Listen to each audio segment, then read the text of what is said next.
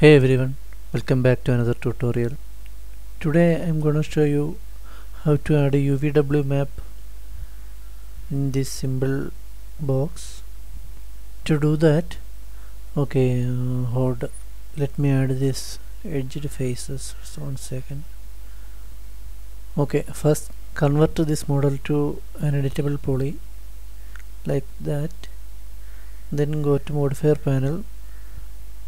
Go down below and add a UVW map option. Since this is a symbol box, we have to change the mapping to box. Once you have done that, you can add a material with any texture you want. As you can see here, I already set up a material with a texture. You can find this texture in textures.com if you want. Okay, that's it for today guys. Thanks for watching the video. If you have any doubts, please comment down below and I will see you next time. Bye, take care.